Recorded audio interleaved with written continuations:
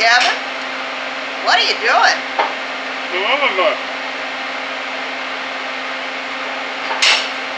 That's right.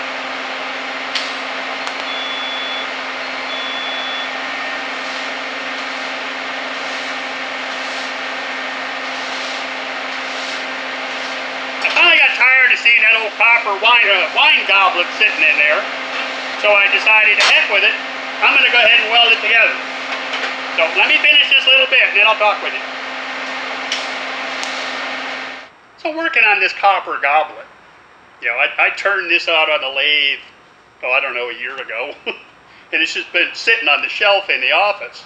I finally got tired of looking at it, so I thought, well, I got the big welder. I got the big, Everlast 255 POWERTIG out for something else I was working on, and I figured, what the heck?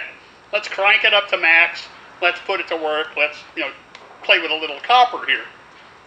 You gotta have all that horsepower. You gotta have all that amperage over there, because when you're working with copper, well, it's a great heat sink. That's its job, really, is a heat sink. Conducting electricity, makes great frying pans, things like that. Well, boy, you gotta hit it hard. You really gotta step on it. I was running with the foot pedal just all the way to the floor, 255 amps over there, just trying to get it hot. I tried my little propane torch, wouldn't even come near it. Wouldn't even get it anywhere near up to temperature. So I thought about getting the oxygen-acetylene, but then you got that to mess with, you got the torch, you got the flame, you got the gas, you got the TIG, you got the... And doing it all one-handed, we're just one person. No, let's leave that over there out of the way for now. So I got it up a little bit with the propane, and then just sit here, with 255 amps. Just warm it up, warm it up, warm it up, warm it up. It's a lot, it kind of acts like aluminum, really. It takes a lot of heat, you really got to get on it, and then all of a sudden you're welding. See that little bump right there? Yeah. This is a piece of 1/4-inch copper plate, and I was just using it to, check my settings. I tried a little AC instead of DC just to see what that would do. Don't do that. So I just, I started on that end, and I got my puddle going, and I was welding along there, and, playing with the pedal. A little too much, a little too little. Just trying to get a hang of how much amperage do you need, and how to control the puddle. Don't let that heat get away from you. And I got right over into about there, and that happened. It melted a hole right through. Just as soon as the molten copper dropped down and hit the, relatively cold steel table, well, it froze. So I had this nice little pocket on this side, just almost completely round. I mean, it was really cool the way it formed. And then I thought, well, okay, let me fill that in. So I sat there and filled it in, finally finished the whole weld, but got that little bubble on there.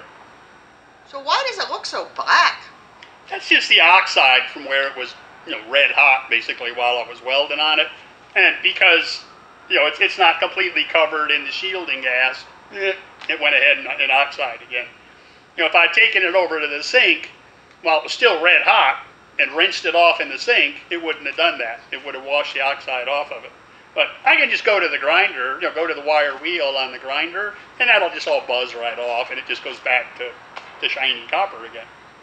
So I'm just a little handicapped here because I don't have any trimix gas. All I've got is argon and CO2.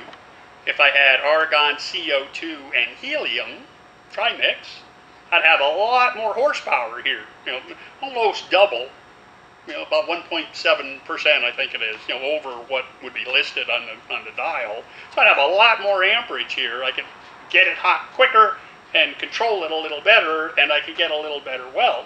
So what I'm trying to do really is just get a nice, a big enough fillet in here so I can go back to the lathe and then just turn that and get this nice, smooth, even, make it look like it was just, it was machined that way.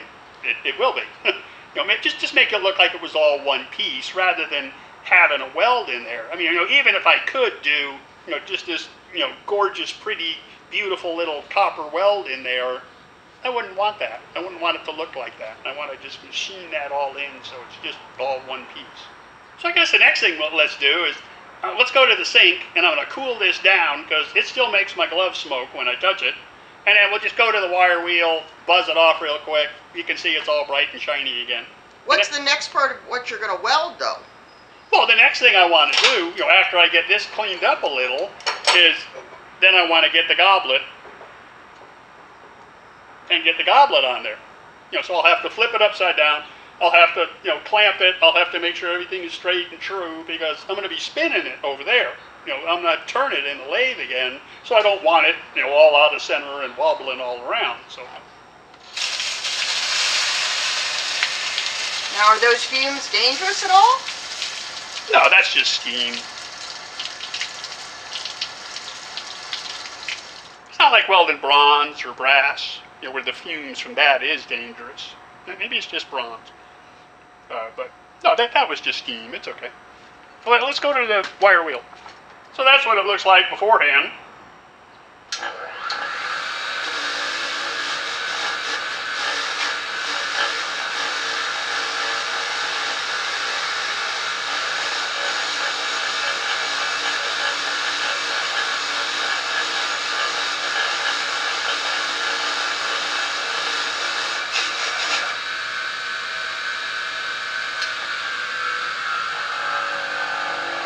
Wow.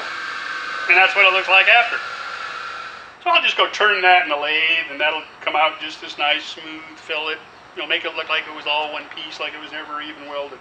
So you talked about the gas that you used. What about wire? What are you using for welding, TIG welding copper? So that's what it looks like. Just a really heavy gauge copper wire. And you wonder where the heck do you buy that? You can't buy that at the welding store. No, you buy that at the electrical store. This is just Romex, house wiring, building wiring. And all I did was cut off a chunk about that long, and then strip all the insulation off of it. And you got a nice heavy gauge, pure copper wire. I think it's pure. That you can sit there and weld copper with. And I had some left over from when we did, a remodel on the building. I added some wiring in the building. So reuse, recycle, good thing. So I'm going to keep playing with this, get this all together. Oh, don't forget that subscribe button. Not sure which side it's on, but it's right down there. Push that subscribe button. And come out to my website, check out my work, sign up for my newsletter. You guys have fun. We'll see you next time.